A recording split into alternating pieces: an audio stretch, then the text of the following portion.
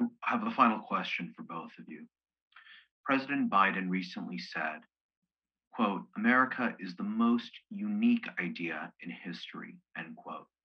But he added, we've never lived up to it, but we've never walked away from it before. Erica and Jean, will that idea survive? What does it mean this 4th of July to be an American?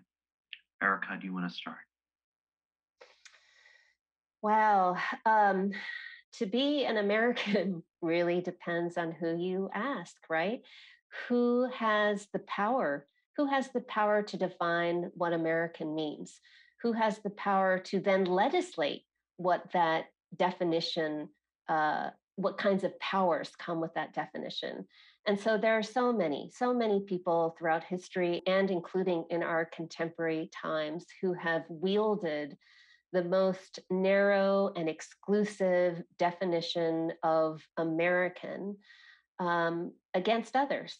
And today we see it as being a symbol of white nationalism and white supremacy, that the Anglo-Saxon Protestant American is somehow the truest and the best American, that we need to go back to a time when there was less racial diversity and less religious diversity.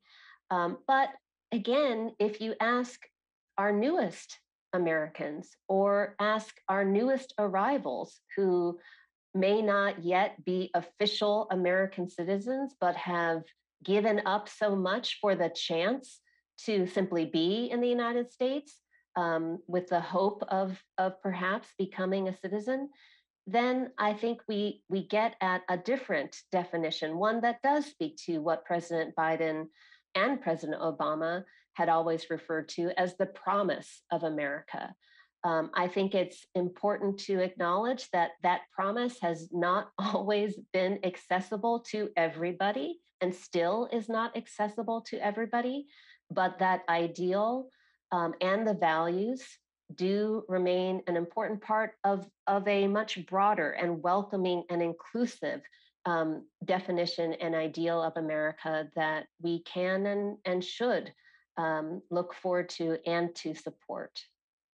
Jean? Yeah, as far as whether the idea can survive, I mean, I think it's important to remember the Republican Party is capable of embracing this more inclusive definition of what it means to be an American. Unfortunately, it has been hijacked by its extremist, white nationalist fringe. And unfortunately, all of these voter suppression efforts across the country, the anti-immigrant agenda, all of these things are real cause for concern as far as whether people are going to be able to use their voices and have them be heard.